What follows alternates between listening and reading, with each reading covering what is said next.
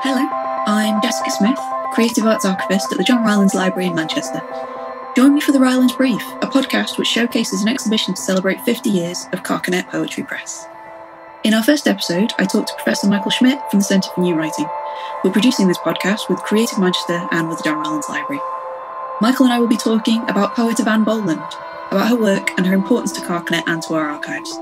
Don't forget to tune in next week.